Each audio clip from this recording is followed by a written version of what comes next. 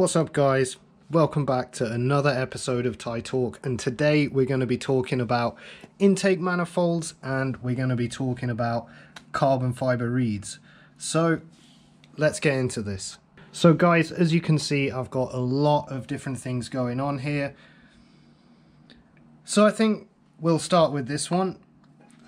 This is a stock reed block for the big black TWH manifold, which I have replaced with carbon fiber reeds, as you can see. These are a lot thicker than the original reeds that are in there, and of course carbon fiber, so a bit more durable, and they also spring back a lot better than the standard, which I guess are maybe fiberglass reeds. Please leave a comment. So what I think we'll do is we'll measure up the carbon fiber reeds versus the standard reeds, and we'll do a little comparison. Okay, so guys, as you can see, we have the three different selections of reeds available for the big black manifold from TWH. We've got some metal reeds here. I've never tried these before, so I'm not really too sure how good they are or not.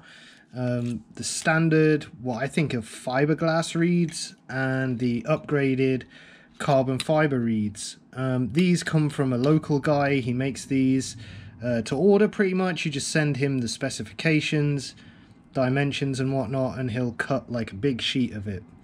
So I've had a few of these made up. So let's look at the thickness. I've got a digital caliper here, so we'll just hit 0 to make sure that, so let's just check the thicknesses first of all. So this is 0.15 millimeters. So that is the metal reed. This is what I think is the fiberglass reed. So this is 0.3 millimeters thickness, and the carbon fiber reed, that's 0.3635 millimeters. So of course that's going to be a lot stronger, a lot more durable, and I think with it being thicker, it's gonna snap back a lot better and make a better seal. Now, as I say, these ones were custom made by a local guy. Although on close inspection it seems they don't actually seal up exactly. I have done like a reverse pressure check, and when there's pressure pushing against these, it does seal up. From what it seems to be, pretty nice. Now, as you can see, I've also added to the stock reed cage, I believe it's 6 millimeters, 6.1 millimeter, so around 6 millimeters. And what this is doing is achieving a longer intake distance, which can help with low-end power. So this is a pretty nice upgrade. If anyone's interested, I can supply these parts. So get in touch if you're interested. Carbon fiber reeds are a great upgrade if anybody's interested in getting the most out of their engine. You know, it's not gonna make you have like a huge increase in power or anything, but all these little changes do help to improve the performance of your scooter. So I would say this is a good choice for someone on a bit of a lower budget who wants to go with a carbon fiber setup. Okay, so next I thought we'd take a look at this. This is a really new product here in Thailand. It's made again by a local guy. You can see got a pretty interesting texture, and we're going to do a little comparison with the TWH big black manifold there. So as I say, this was made by a local guy. The reason why he's made that is because if you buy the TWH stroker manifold, the V-force blocks, these V-force reed blocks, they don't fit directly in. You have to, as you can see in this one, I've cut out loads of meat around here, hogged it all out, so that the V-force reed cage will just drop in like that. Now with this one, you don't need to do any of that. It's already pre-designed to take V-force 3 and V-force 4. So let's just open this up and actually take a look at that.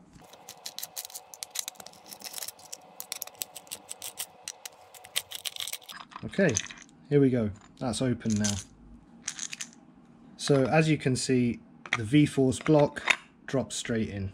Same with the V-Force 4, just drops straight in. With this one, it does not.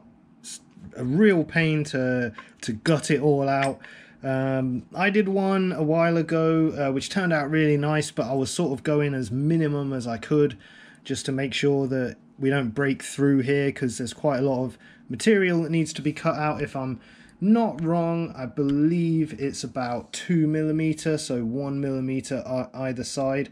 Now with this one, I decided I wanted to go as much as possible, like hog it out, port it out as wide as possible to open up the size of the intake. And I actually went too far. As you can see here, this is like a epoxy, hard epoxy 2-part mix that I had to cover the holes where I broke through. Now whether or not that's going to seal it up, I don't know, but we'll find out at some point. I will test this out.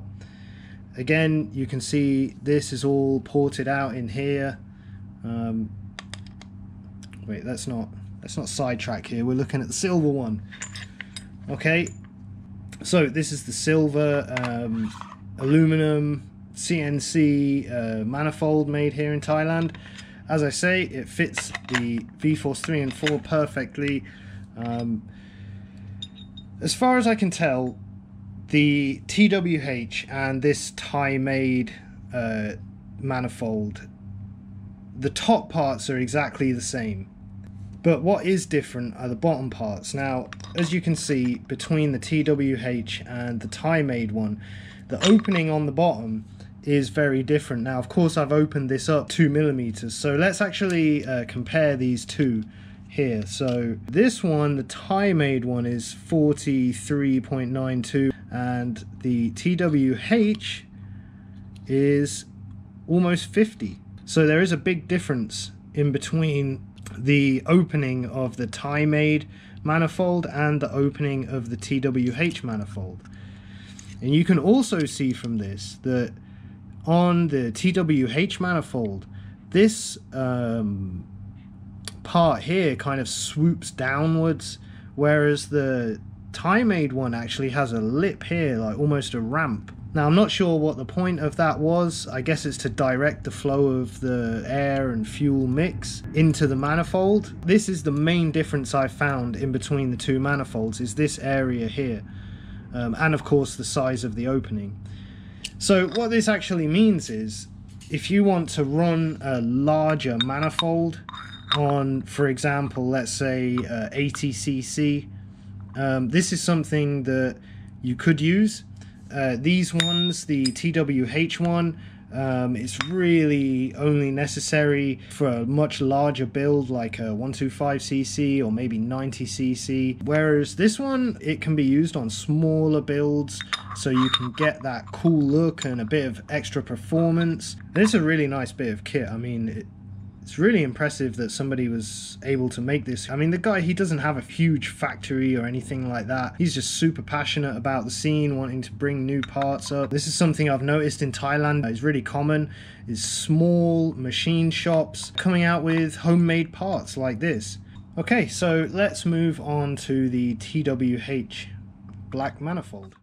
Here it is. As you can see, I've messed about with this one quite a lot, so it's not exactly the best example. So what I've changed about this is the large carburetor boot or flange for the top part of the manifold, and I've actually opened this area out quite a lot, because when you put this flange on the standard one, there's a bit of a lip in there, so I've just ground the lip out. I mean, maybe I can open this so you can see a little bit more. So as you can see, grinded all this area to get it back to metal. I think that'll seal better. And of course you can see this bit is all grinded out, probably by about 3mm I would think. So let's open this up as well. I guess you guys can see what I've done on the inside. Okay, that's all the bolts out, so let's take a look inside. So as you can see, I've also rounded the edge of this off. I've sort of tried to match that space, you know, and you can see now exactly what I've done here. So as I say, you want about 1mm either side taking off. to fit the manifold in, and even now, I mean, it sort of gets stuck about here. That's where the spacer comes in. Of course, you could grind it out a bit more there and it would go in, but obviously this is a bit more friendly to the lower block, the lower part of the manifold. So that's that really. I mean, that's your TWH stroker manifold with V-Force 4. Oh, yes, I know what I wanted to do. Let's actually compare the V-Force 4 and V-Force 3 reeds, because I think that's something interesting. Now, of course, these are not real, you know, these are a lot cheaper than the regular ones, but I see a lot of guys using them here. So this is the two different reeds. There's the V-Force 3 reed and there's the V-Force 4 reed. So here we have the V-Force 3 going in now, 0.3 millimeters, and the V-Force 4 reed, 0.42.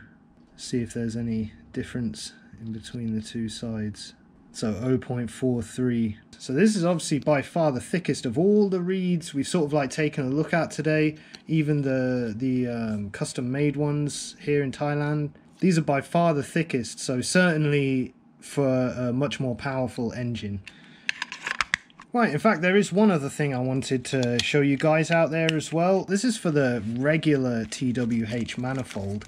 Here's the original reeds for it, so let's check these out. 0.36, which is pretty thick really. So let's check out these. Again, they're made by the same guy who does these. I had some RRGS GSO carbon fiber reeds for the regular TWH manifold, and I gave him the dimensions from that, and they were a bit thin. They were like 0.3 millimeters. So I asked him to do a little thicker. So what we have here is 0.36. These are also a nice way to upgrade your regular size black manifold. All these small things help towards making your scooter, your racing project, work to 100% of its potential. That's pretty much everything that I wanted to show you guys in this video. It's nothing super interesting, but just going over some parts. Maybe you guys have considered wanting to buy this kind of thing and, you know, have a closer look at it. They're actually pretty good. I know a lot of people are really against the fake V-Force reed blocks. And another thing is, the guy that makes all this stuff, he can also make replacement reeds. So yeah, of course, leave a comment if you have any questions. Feel free to get in touch. As you know, I have a Thai Talk shop as well. There's going to be all sorts of new stuff coming to that soon, so go ahead and check that out. And yeah, thanks for joining me again, and I hope this has been informative for you guys. See you next time.